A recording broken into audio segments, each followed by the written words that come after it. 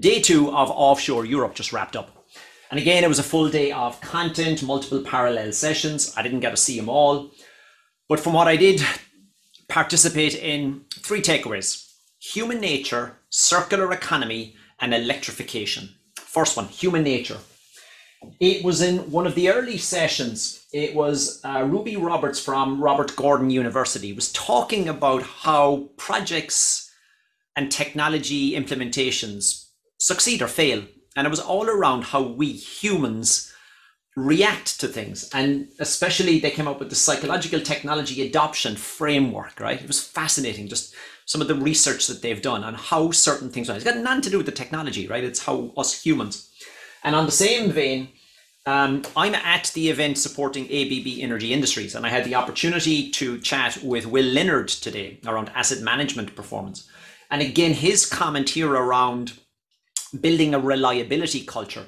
It's like, you know, in the oil and gas industry, in the energy industry, it built a safety culture. That wasn't a technology or a piece of software.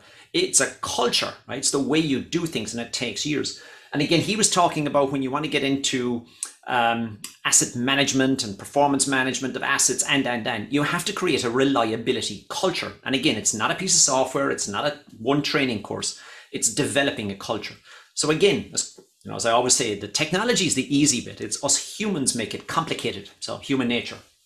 Second one, circular economy. Now, it was a particular session in the decommissioning session today.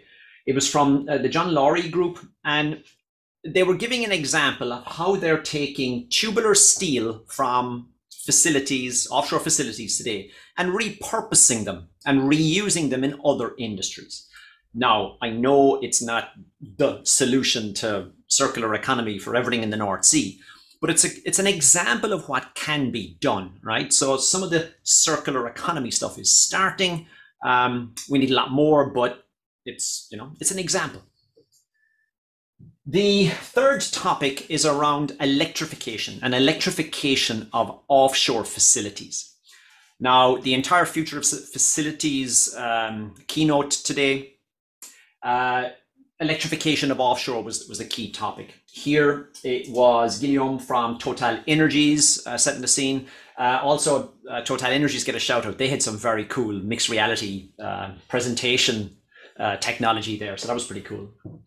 And it was Marit Mork from TechnipFMC talking about deep purple. And again, this was about electrifying, creating a system whereby you're using wind power and hydrogen to provide the power needed for offshore facilities. Now, it was then Asmund Maeland from ABB Energy went into some gory detail, technical gory detail of the different technologies.